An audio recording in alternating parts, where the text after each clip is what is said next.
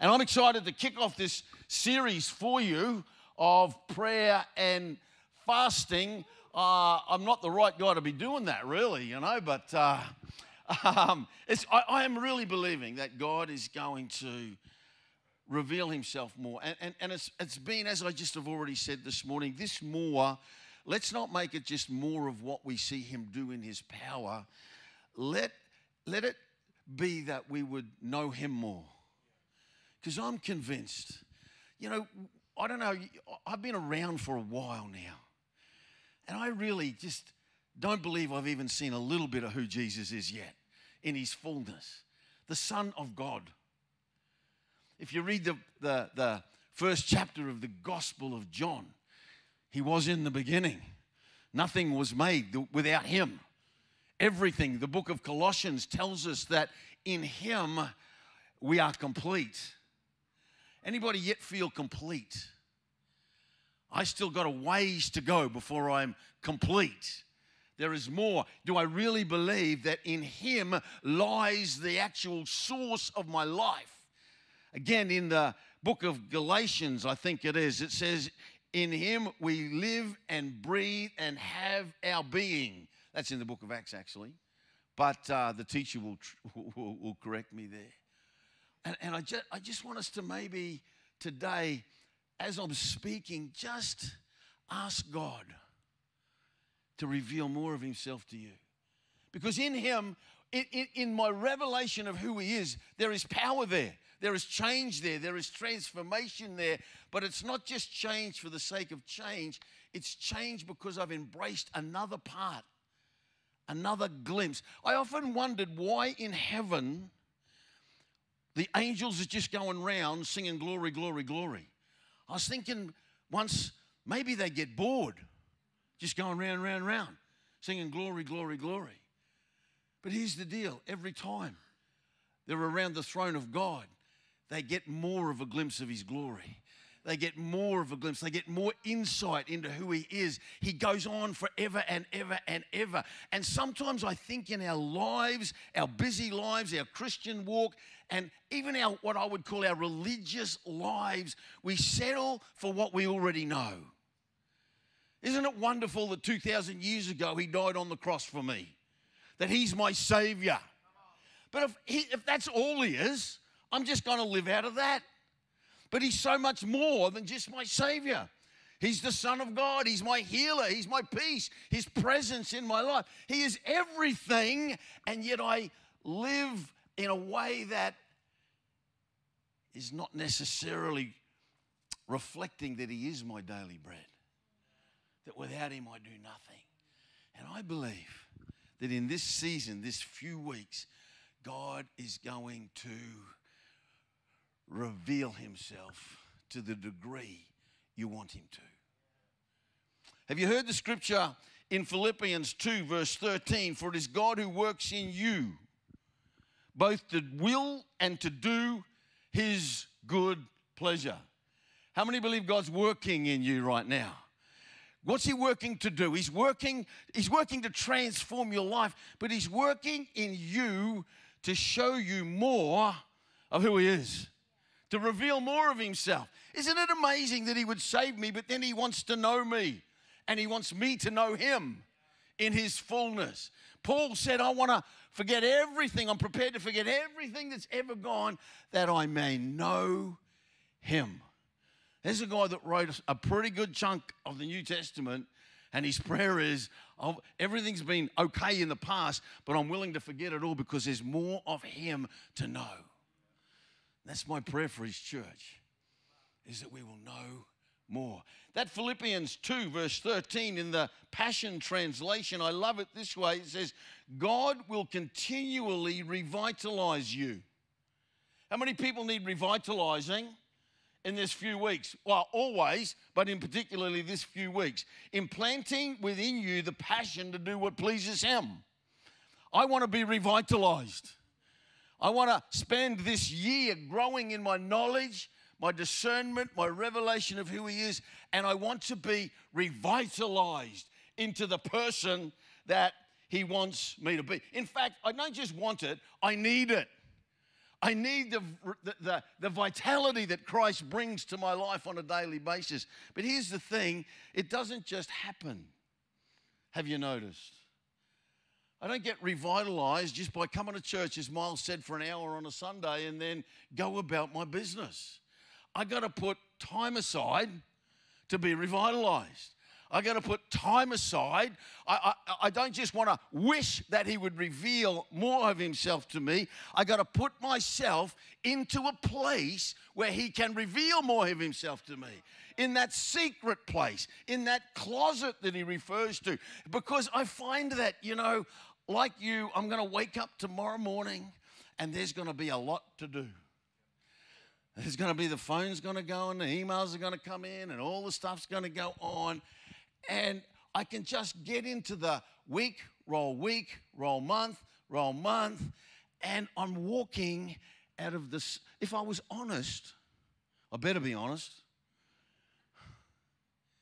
there's been years where I've just walked with the same Jesus that I walked with last year. Not more of him.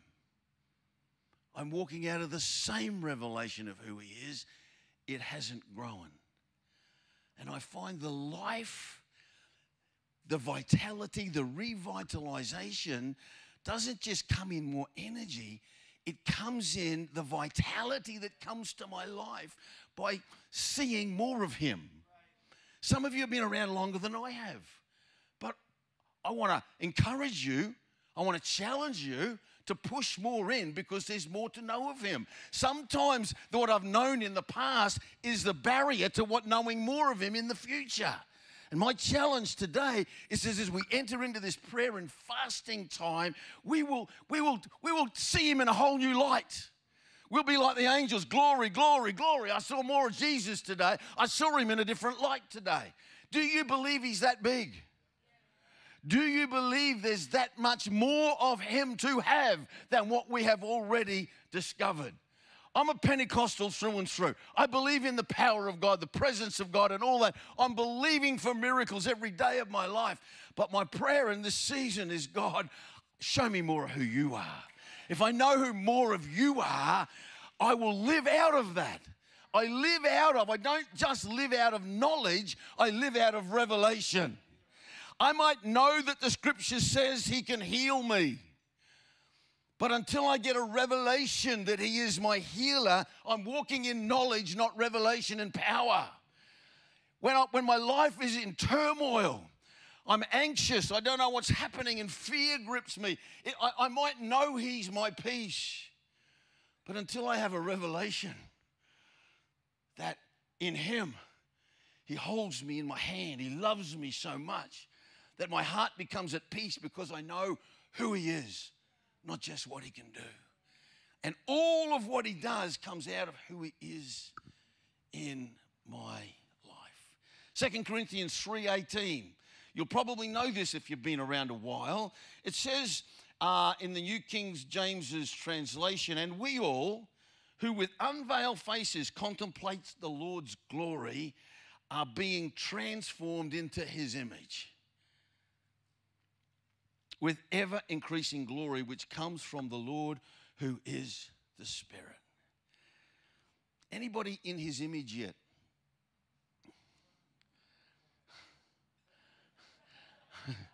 One person is willing to put up his hand there. Don't you find the Gospels, don't you find the kingdom of God a mystery? In one sense, I am in his image because I'm a child of God. And I'm right with him. And he's forgiven me and I'm cleansed. And in some senses, but I'd have to say, no, my wife would say, I'm not quite like Jesus yet. In 3 weeks' time, I've been married 45 years. And still, I'm not quite like Jesus yet. She would still say there's a fair. In fact, I think this morning on the phone, she said there's still a way to go. So I've made it, but I haven't made it. And I want my life to reflect. I do a lot of, I paddle surf skis and I hang around with a bunch of guys that do it who, well, you might say they're not quite Christian. That would be a nice way of saying it. And I'm praying for them. But again, my prayers, my prayers lately have gone to Jesus, help me show them you. Not preach to them. And the only way I can show them you is because of who you are in me. That in the midst of my turmoil, when they're going through turmoil, there's peace. Why? They may ask. Because of who he is in me. This is all introduction, by the way. I better get moving, hey? But I just really, we can even get religious about having a prayer and fasting season every year, can't we? We don't want to get religious about anything. We want to get into the mystery of who Christ is, the grandeur of who Christ is, the greatness of who Christ is, that we may see more of him. To be transformed means to be fashioned. God is fashioning you. Dictionary definition, to be transformed is to change completely the appearance or character of someone or something, especially so that thing or person is improved. To be transformed, to be improved, to be changed into his glory. Matthew chapter 16 and verse 13 to 19. I'm just going to share a few scriptures on this today and hopefully be on time, which is looking unlikely. When Jesus came to the region of Caesarea Philippi, he asked his disciples, saying, who do men say that I am? Who do they say I, the Son of Man, am? Many of you will have read this before. And again, just put yourself in the scene. Here they are. Many people around him. And he asks the question of his disciples and anybody around him, who do people say I am? And they said, well, some say you're John the Baptist, some say you're Elijah, and others Jeremiah or one of the prophets. And he said, who do you say that I am? It's a great question today. Who do you say he is? Simon Peter answered and said, you are the Christ, the Son of the living God. Jesus answered and said, blessed are you, Simon Bar-Jonah. And I want you to catch this, for flesh and blood has not revealed this to you, but my Father who is in heaven. And I also say to you that you are Peter, and on this rock I will build my church, and the gates of hell shall not prevail against it, and I will give you the keys of the kingdom. Whatever you bind on earth will be bound in heaven, and whatever you loose on earth will be loosed in heaven. We pray for power. Power comes from revelation.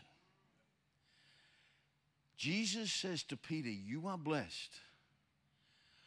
I want you to think about this as you go into your prayer and fasting season. You are blessed, not because someone told you information about me.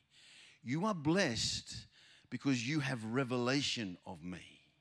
And on the revelation you have of me, I will build my kingdom in your life.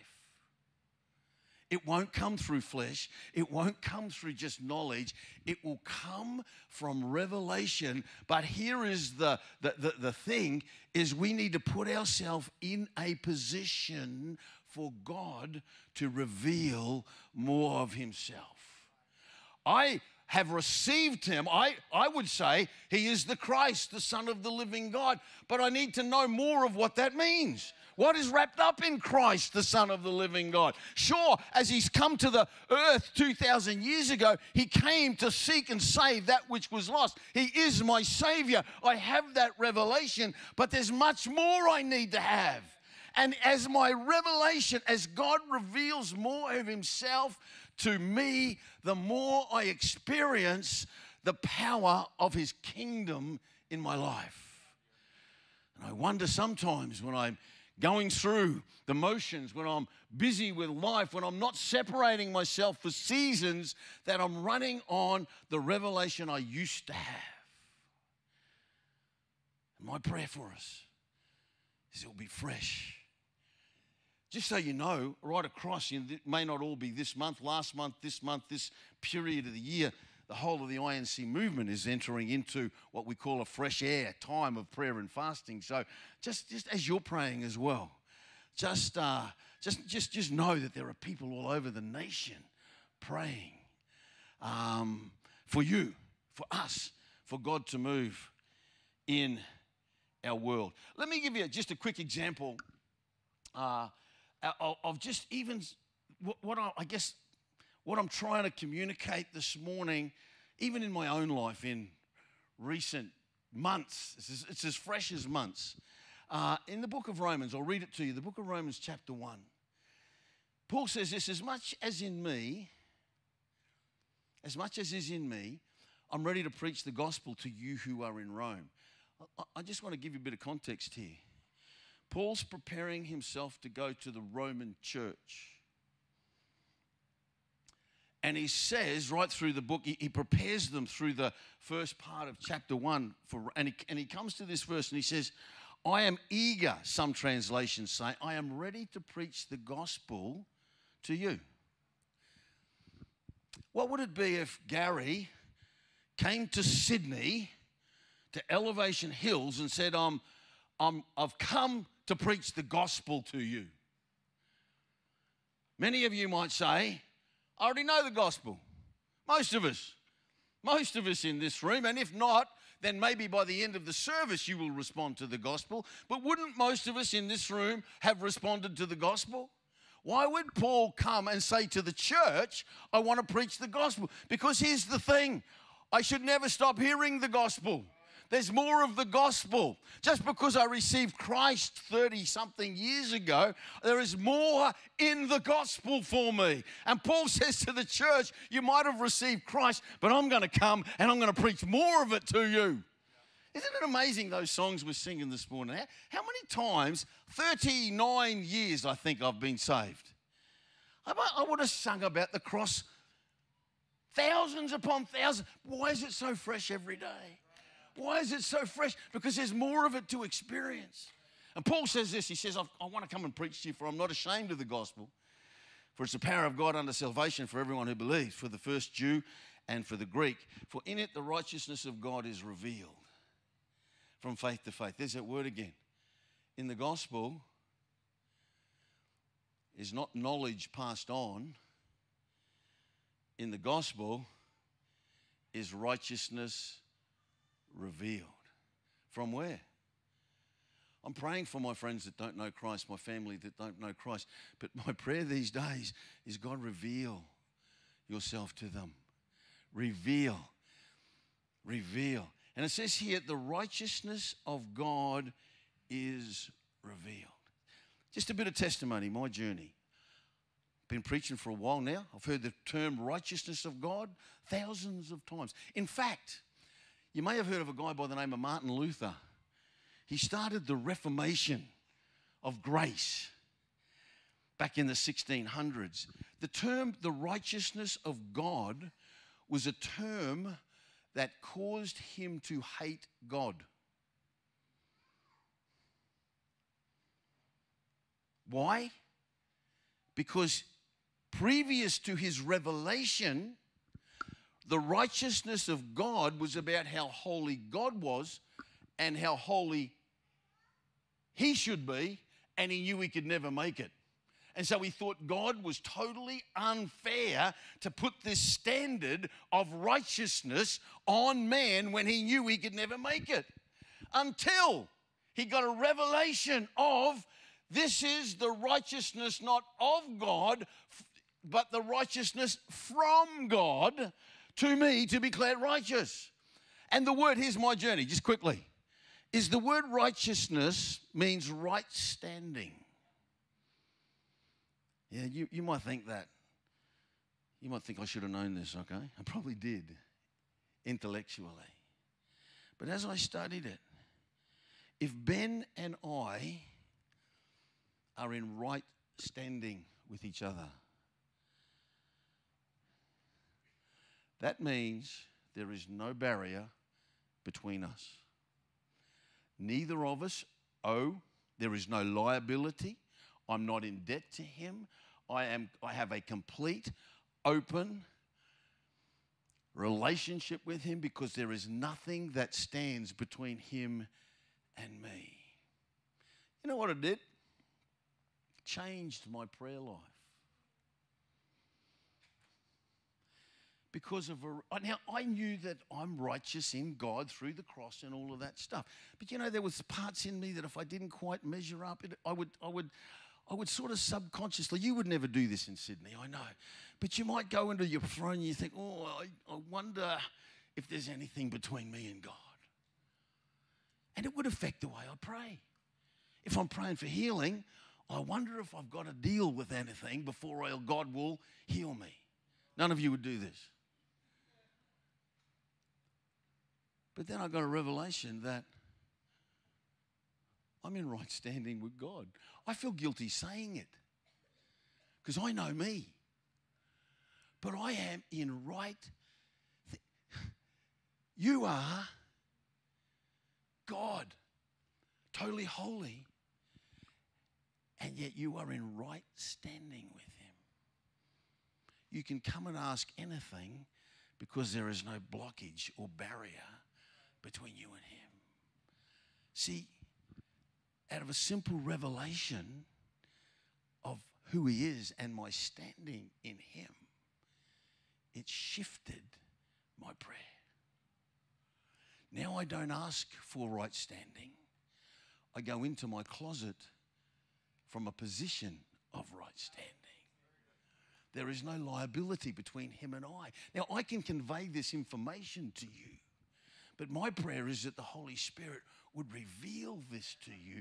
In the gospel of Jesus Christ, your right standing with God is revealed, and it happens in a place where God's able to speak and bring Himself alive and free you even more to experience who He is in His fullness and how it affects your daily life. I'm from Queensland, I'm slow. I realise that. But it's just an illustration of what revelation can do to change your world. And you know what I'm doing now? God, show me more. Now I'm in right standing. It affects the way I approach you. What else do I need from you?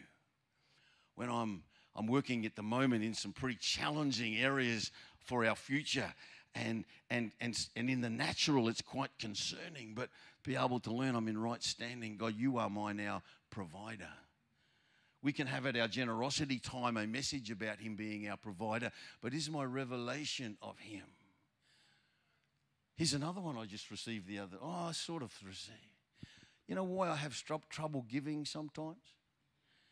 Because I really wonder if He'll keep giving to me. If I really believe that He will keep giving to me, then it's easy for me to keep giving away. But if I doubt that He is so committed to me, then maybe I withhold a bit because I've got to protect myself. Can I have the musicians, if I could, please? I'm about out of time. Maybe you just, in your seats, just close your eyes for a minute.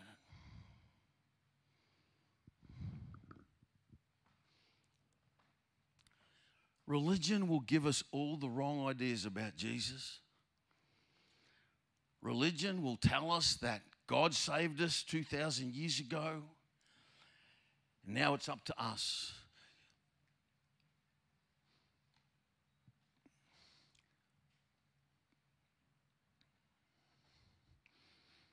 We feel like we've got to make it on our own. We feel like that maybe God has saved us, forgiven us, but now left us to make our own way. As I said before, Jesus has said, you are complete in me. Without me, you can do nothing. And today, I wonder how many of us and how much we're leaning, we're desperate, we are at peace with. We can walk in the power of knowing that He holds me in the palm of my hand and He'll never let me go. For everything my life needs is found in Christ. That He is able to do exceedingly abundantly more above all we ask or think, because, friends, He is more exceedingly abundantly above all we ask or think. So this morning, just in a time of reflection for a minute or two, as we prepare ourselves for this time of separation, would we make the prayer of our heart today, Jesus, would you show me more of you? In the places where I experience emptiness,